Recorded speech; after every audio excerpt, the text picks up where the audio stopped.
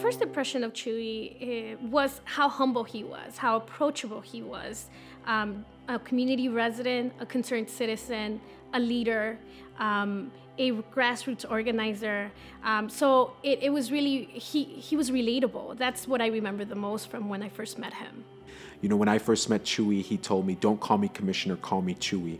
And I, use that as a role model. I use that as an example today. When people come to me and say alderman, I say, don't call me alderman, call me Carlos. So I wouldn't have entered public life if it hadn't been for Chuy showing me an example of what it really means to be a public servant. Again, I think part of what's important is that he's not just making an impact in the Latino community as a Latino politician, but that he's fighting for the things that all of Chicago needs and wants. During his first term as Cook County Commissioner, Chuy took on several initiatives, but all of them had one thing in common, and it was to advocate for the needs of people that cannot advocate for themselves. His protection of minors ordinance was intended to keep guns out of the reach of children so that there wouldn't be so many deaths in our communities, especially of children.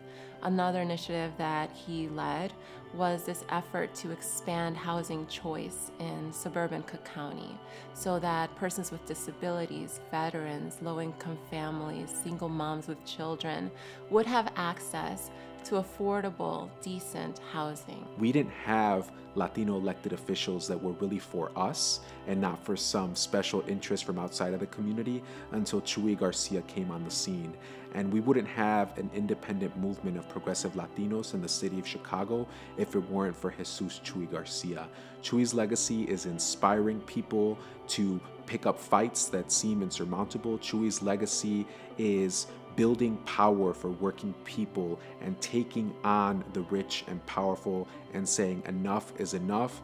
Little Village, the Northwest Side, Humboldt Park, they're gonna have a voice in the halls of power. They're gonna have representatives that truly speak for them.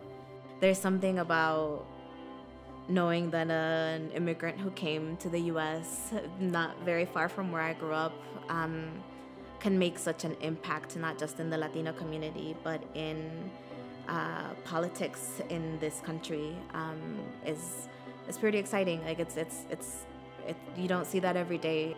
So clearly, Chuy's commitment to justice, his courage, his commitment to making a better community, which is what I've always known him to stand for, is a message that clearly resonated with many of the voters in the city of Chicago when he ran for mayor last year.